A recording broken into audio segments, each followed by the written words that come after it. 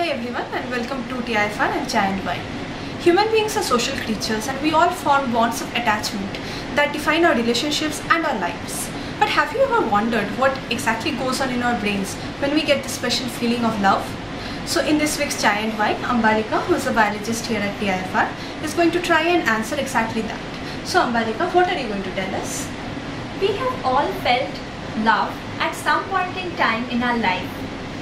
Be it the love that we receive from our parents or the one that we harbor for our life partners. Some of us feel a strong bond of attachment with our life partner, a strong sense of commitment towards them, while some of us are not strongly bonded to our partners. There are some parents who would provide the best possible care for their children, while some who would neglect their children. This week, we shall take examples from the animal world and try to explain the neurological basis of our love relationships. And if you have any queries, you can write to me at outreach@tifr.res.in. Thank you.